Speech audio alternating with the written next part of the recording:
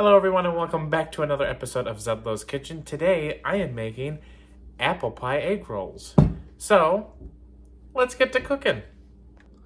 Alright, so to start with I have 2 Granny Smith apples. So I'm going to peel them and then chop them up into small dices. Alright, so they are all peeled. So I'm going to just chop these in half. Like this, and save the core. You want to get as close to the core as you can. We are just going to be chopping these up into little dices. So I'm going to set these aside, and I'm going to go like that, and then chop them up like so. Then dump these in.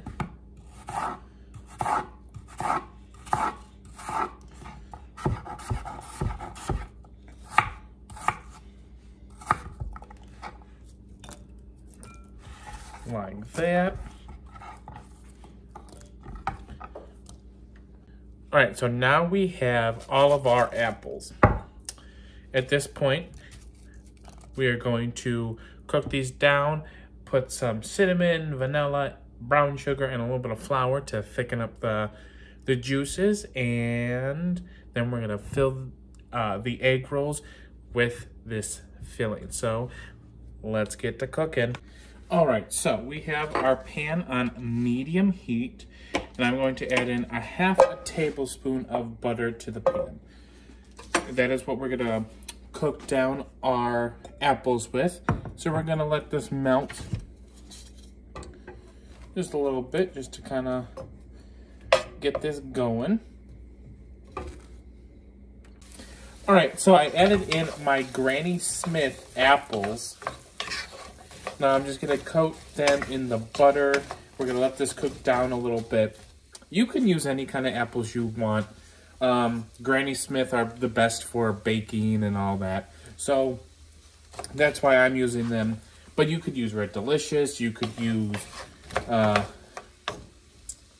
Fuji, you could use one of the golden, red Delicious, golden, isn't there a golden one? Something like that. Any kind you want. Because each apple does taste different. So, you know, but hey, with us adding brown sugar and cinnamon, it's gonna taste sweet anyway. So you almost want like a tartiness and this kind of apple to kind of go pair up well with the sweet. So we're just gonna mix this in, just let it cook down for a little. All right, so as you can see, it's cooking a little. I'm going to add in my brown sugar. I'm going to be using 1/4 cup of brown sugar.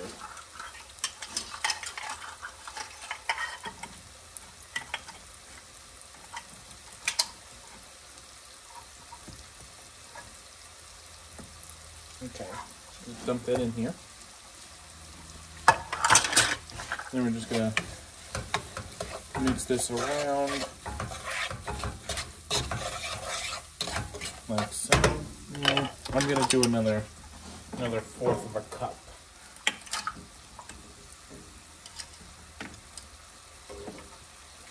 Just to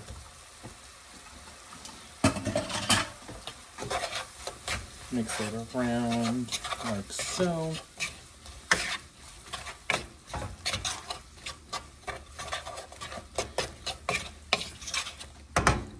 Now, I like a lot of cinnamon. You can add in as much cinnamon as you want, but I like a lot of cinnamon. I like the taste of cinnamon, so I'm gonna add in a lot. Because I feel like there's never enough cinnamon in cinnamon desserts, like apple pie. I feel like they're like you get the cinnamon, but I just, you know, I just don't feel that the cinnamon is there. So we're just gonna, I would probably say I added in, let me see. I would say about a teaspoon, maybe 2 teaspoons. Teaspoon and a half at least. So we're gonna mix this around. As you can see, it looks delicious already. It smells delicious. You have, just gonna hold it up. Like, it looks so good. We're gonna add in a little bit of flour. Actually, no. We're gonna add in a little bit of cornstarch. We're gonna make a cornstarch slurry. That's what they call it, which is just water and cornstarch mixed together. That way, it makes this thicker. Oops. All right, so I have my water here. It's about 3/4 cup of water, but I'm not going to use the whole thing. Going to add in about a teaspoon to a tablespoon of cornstarch, and then I'm just going to mix it up.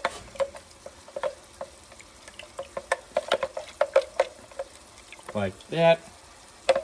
Mix it up until it's dissolved. Then I'm just going to add it in. Just slowly until I think it's good. That's good. Because again, this is just going to thicken up the brown sugar and the cinnamon and like the juice to have that nice glaze over the apples. I'm just going to go like that. I'm going to go ahead and as you can see, it's already thickening up as well. You can see how it's not running to the middle, which is exactly what we want.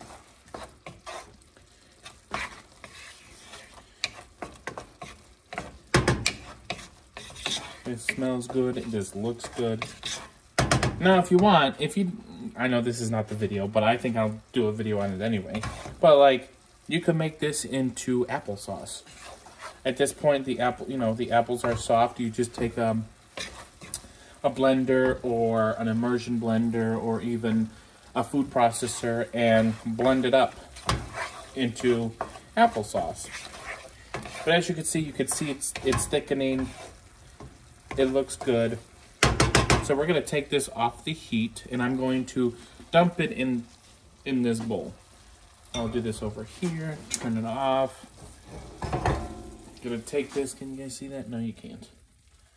Okay, so like that.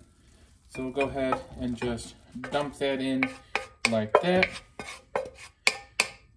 And then what I do when I make these, I'm gonna let this cool just slightly before we start adding them into the egg rolls. I'm actually gonna clean this pan, so I'll be back. All right, so this is what we're gonna do. So I have about I would say a tablespoon of mix in here. Then we are going to, I'm just gonna kind of do what I did with the, wontons. Just put water on the sides, fold it like that, fold it in on itself, and then we're going to wrap it. These are going to be a little small, but that's okay. Want to make sure that they are covered like so.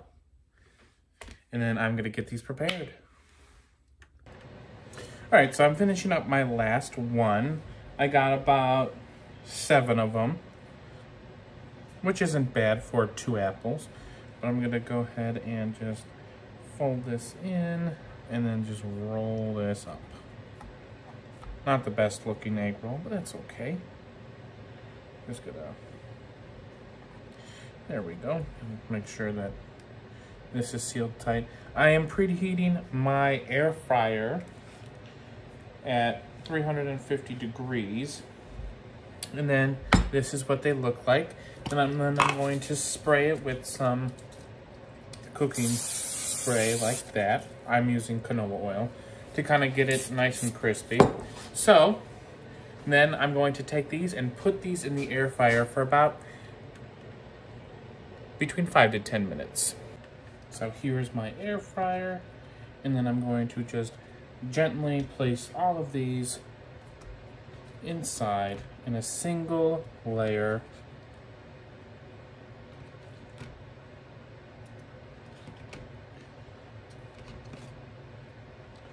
Like so. All right, so here they are. I added a little powdered sugar to them.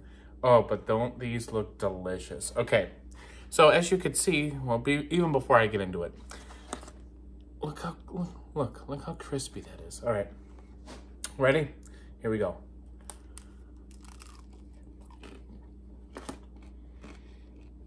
Mmm. Mmm. Mmm.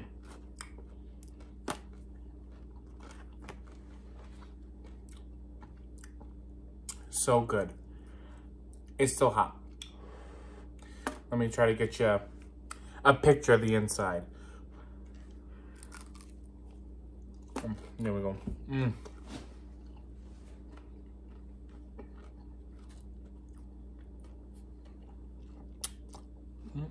Kind of my beard. Look at that. Doesn't that look delicious? Let's see. Mmm. The apples are nice and soft. You taste the cinnamon. And the powdered sugar doesn't even add like more sweetness to it. It is just so good. But so hot.